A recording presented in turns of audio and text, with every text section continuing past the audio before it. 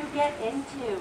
This is a perfect example of what not to do at a campsite. You don't leave your hot dogs unattended. You don't want to leave your marshmallows unattended as well. You don't want to leave your cooler inside of your tent at any point. Because these two bears, Kobuk and Nakina, who will be coming out shortly, you're going to see the damage that they're going to be able to do in a short amount of time. Kobuk and Nakina are two interior Alaskan grizzly bears. They came here in 1998 after their mother and brother were shot and killed for getting into a free-range chicken farm.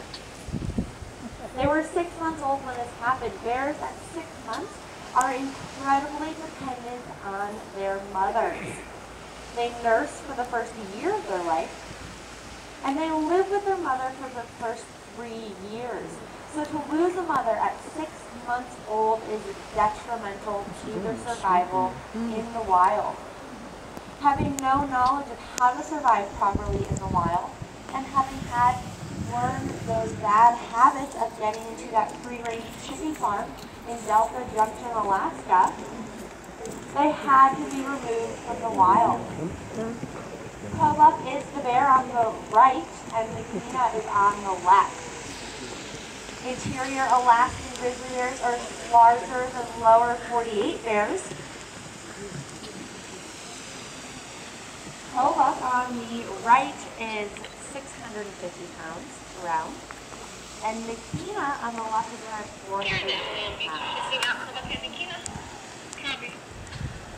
Inside of the tent is a cooler that has been baited with food. We see some of those campsite treats around as well. I see some mustard. So it'll be fun to watch how they interact with this campsite.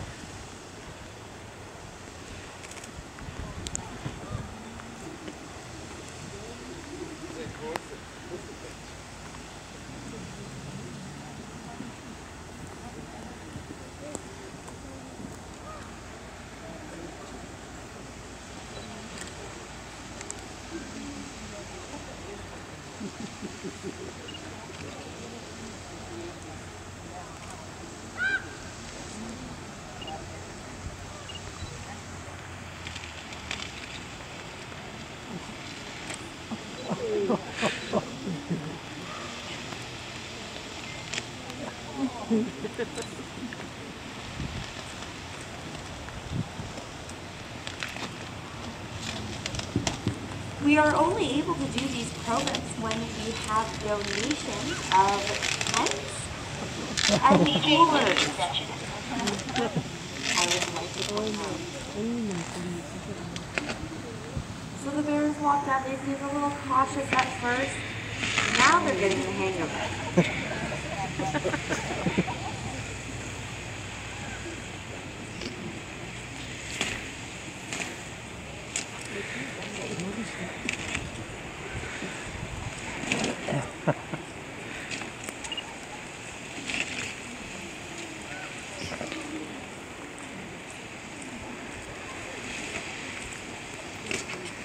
You guys can see why you don't want to keep your cooler in your tent if you're camping in bear country.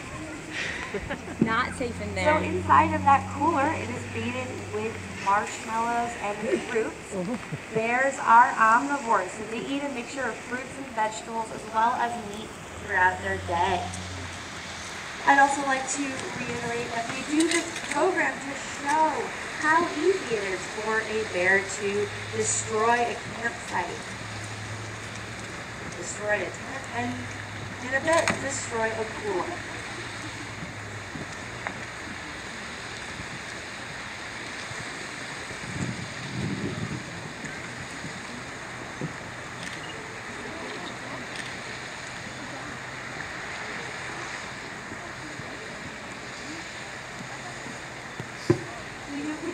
We do container testing here quite a bit at the facility, usually with containers that are supposedly bear resistant.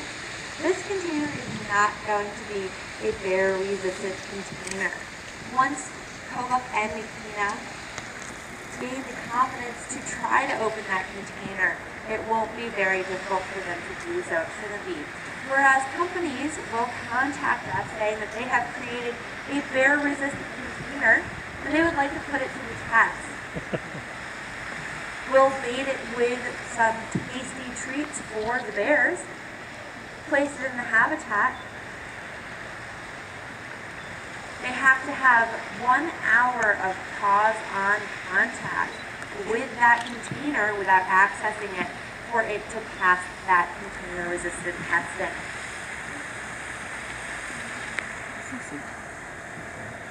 Kobuk over here on the right is our star container tester.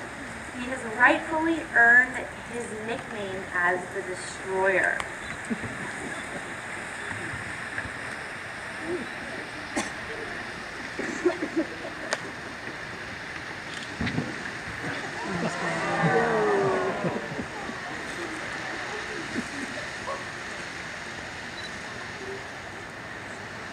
Container testing here at the facility is an excellent example to show the intelligence of bears.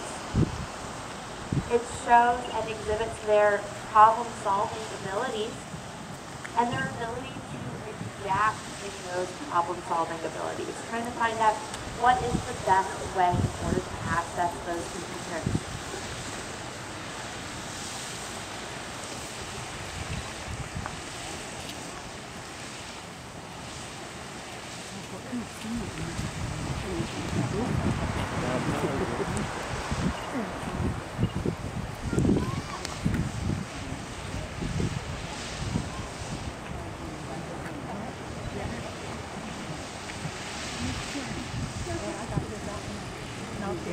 So Kobuk and Nakina here are 18 years old. Again, they have been here since 1998.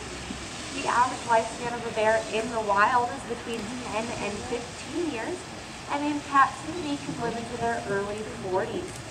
Our oldest bear here at the facility is bear 101, and she's 34. Our bears here do not hibernate.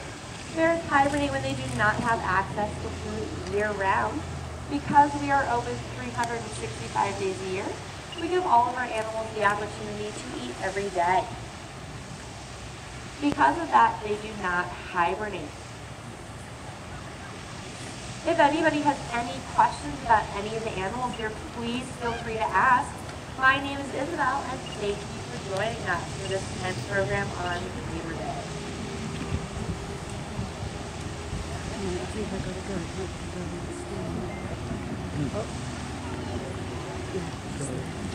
Yeah. It's been nice knowing you. Yeah. Look you back, where do we meet you?